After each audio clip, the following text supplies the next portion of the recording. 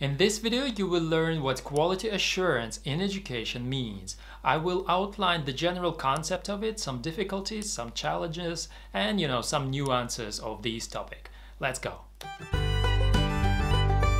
Hey everyone, my name is Ilner and I'm an educational consultant, and on my channel I usually share some important tricks and concepts for those of you who want to drive change in education. So if you haven't yet been subscribed to my channel, please do so. So in this video we're going to be discussing a very tricky topic, which is quality assurance in education. So quality of education in itself is already a rather complex and complicated thing. So in one of my previous videos I was talking about the concept of quality of education, and one of the general ideas there was that there are different approaches of defining the quality of education. So if you haven't seen this video, just go check it out in the description to this video. But yeah, today we're going to be talking about quality assurance. Well, first of all, let's talk about the definition of quality assurance. So Merriam-Webster Dictionary gives us this definition. Quality assurance is a program for the systematic monitoring and evaluation of the various aspects of a project, service, or facility to ensure that standards of quality are being met. Sounds pretty clear, doesn't it? So there is an object and it has to meet certain expectations in terms of quality, right? And there is someone who is monitoring and evaluating these objects systematically in order to understand whether this object is good enough or not. So this is called quality assurance. The general idea is quite clear, right? But when it comes to quality assurance in education, you'll see that it's not that simple. Mainly because the very concept of quality in education is not something very clear. I'd like to quote here Alice, who was saying in one of his articles, I'll put all the references down below, there is need from time to time to visit and review key concepts in education, such as quality and quality assurance. The concept of quality and quality assurance is not easy to define because it, as many other concepts in social science, lies in the perception of the beholder and has different meanings in various contexts. So yeah, how do you define it if people keep telling you that it means different things in the different contexts? Yeah, but yeah, we gotta deal with it somehow. If broadly by quality of education we mean meeting expectations of someone, then what is quality assurance? Well, there are different procedures out there that we all as educators know. These might be something like school rankings or university rankings, or maybe some peer reviews, or maybe some parent surveys, or maybe student surveys, or maybe some internal reviews, or maybe some audits like, financial, health and safety, someone from outside coming to your school or university and checking if everything is correct there. So these kind of things, right? Yeah, all these procedures, all these processes are parts of quality assurance in education in a way. So yeah, let's dive into this topic and try to learn more about these. It's also an important question here. So do you think that, say, schools have to be, checked by someone from outside? Or is it enough for the school to be just self-checking, just reviewing everything from within?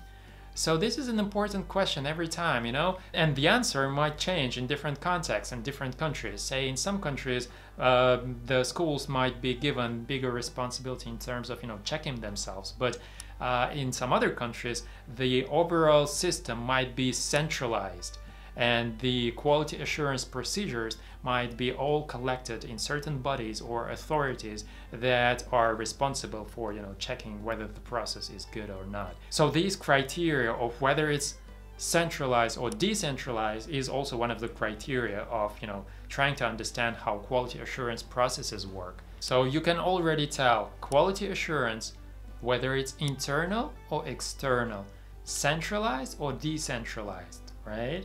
Now it's getting more clear, isn't it?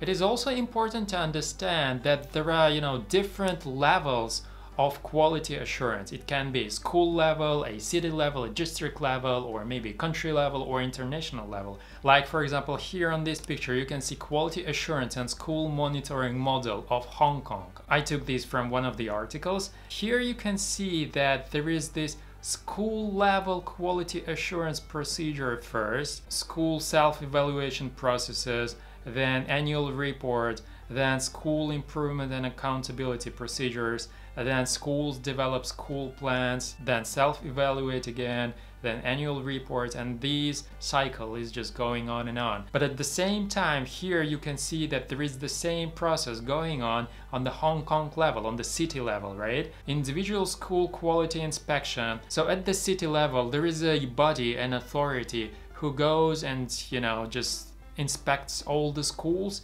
then creates this annual report on quality assurance. Then it again goes to school improvement and accountability procedures.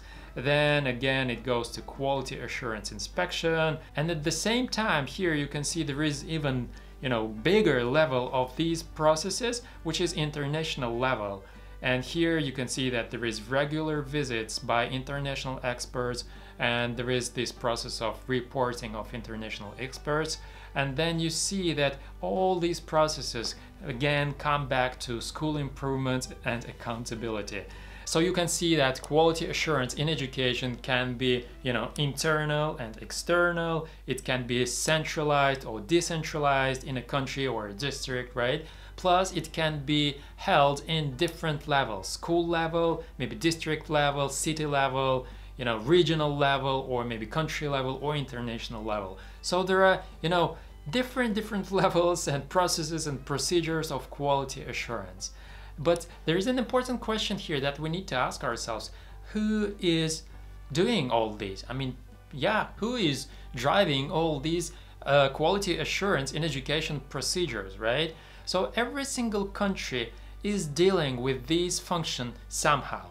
Usually every country has a certain body or authority, or maybe several authorities and bodies, institutions and organizations who are responsible for quality assurance. So for example, here in Russia we got this authority which is called RosObrNadzor. Yeah, it's an authority which is given this responsibility of, you know, checking whether everything is right or not. I would say that people tend not to like it, mostly because, you know, all these strict inspections which have their own flaws in a way, but we will talk about it a bit later, okay? So for example, yeah, here in Russia it is RosObrNadzor, or maybe in the UK it's called Ofsted. You have probably heard about it. And you can name your own authorities and bodies in your own country, right? Because educators usually somehow know all these organizations, because you kind of, you know, just hear the names of these organizations every time.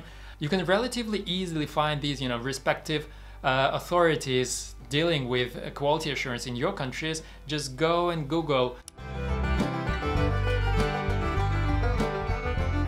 There you will see that there are different, you know, procedures in different countries, different authorities and different bodies and different institutions responsible for that function.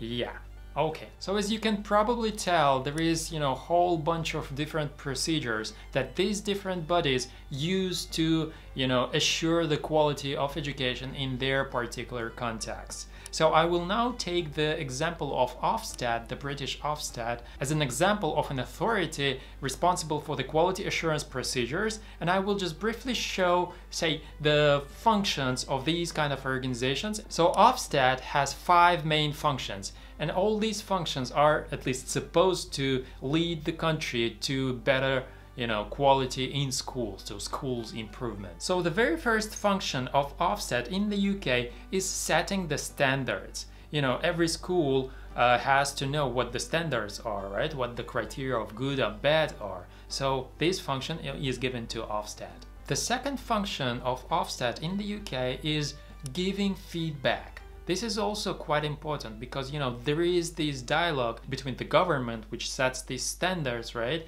and the actual schools, because the school leaders need to understand whether they are going in the, you know, correct direction, whether what they are doing is matching the priorities or maybe future priorities of the government and those kind of things, you know. So the third function of, you know, quality assurance bodies in different countries is setting the sanctions and rewards for the educational system.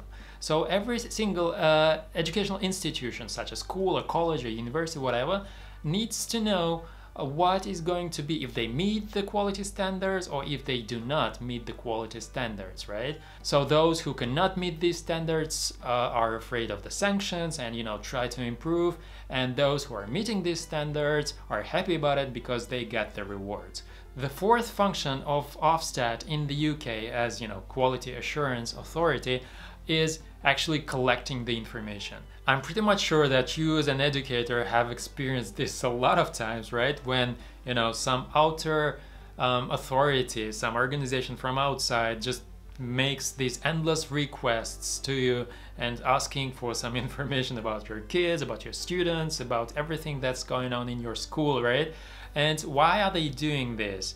Because, at least as it is supposed to work, they are doing this, they are collecting all this information in order to make data-informed policy decisions. And they are also doing it because in this way, by collecting all this information and checking what is changing or not, they are also trying to disseminate the good practices. At least this is the idea behind all these procedures. So the fifth function of Ofsted in the UK is boosting these, you know, public accountability processes. Like, for example, Ofsted publishes the inspection reports, and say parents can decide whether they want to go to a certain school or not. And the schools in turn look at these reports and try to improve themselves in order to keep people coming to them, right? Or there is another side of this public accountability when, you know, these inspections collect certain information about the school, they can start an early or some extra inspection processes to check additionally a certain school, okay? So of course, no one likes it, right? And the schools try to improve again in order to avoid all these, you know, extra inspections. People actually hate them, right? Most of the times. So since we even mentioned hatred here, we have to talk about a very important topic. Does it all help to actually improve quality of education? And the short answer here is, well, it depends. Certain scholars emphasize that yes, there is certain positive effect of all these quality assurance procedures. Certain educational institutions do improve because of all these, but there is also a negative side of all these procedures as well. Like, for example, some schools start to focus on some short-term solutions rather than, you know, aiming for more important things like the future of the kids, career development of the kids, or maybe developing their, you know, soft skills or things like that. Something extracurricular, something not focused on preparing for the tests, okay? But obviously, because of all these procedures, quality assurance inspections, the schools often find themselves in a position where they have to decide what they will be focusing on, right? And at the end of the day, the kids are those who lose in these particular situations. So yeah, there are definitely negative sides of these procedures as well. So yeah, quality in education is never easy, especially it's not easy when it comes to the practice, right? I mean, it's so not easy. I'm seeing this a lot when I'm dealing with schools, some educational institutions, you know, in different levels. And yeah, it's never easy. It's always a matter of, first of all, identifying the expectations of all the outer stakeholders that you got. Then you have to understand your local authorities' expectations, or maybe parents' expectations, right? So you have to understand all these quality criteria that are set for you, right? Then on the other hand, you have to understand your inner resources, your values, your skills as a team. You have to understand your own goals, where you want to lead your own educational institution, and those kind of things. And then after that, after having understood all these things, you have to very carefully develop a strategy for your institution which would help you to be very good in terms of quality, and also at the same time be happy yourself that you are doing the right thing and that your students, your parents, your teachers, your staff are all happy about what's going on in your school. Quality assurance is important, and we all should do that because our students and our parents do deserve that. I just tried to briefly outline what quality assurance in education is, and if you have any comments, please do comment in the comment section. And if you want to learn more about these topics and some other topics for the change agents in education, please check the description of this video, because there I will leave some more details for those of you who want to develop yourself professionally as educators. So here is my previous video about quality in education. Go check it out to just refresh the concept of quality in education.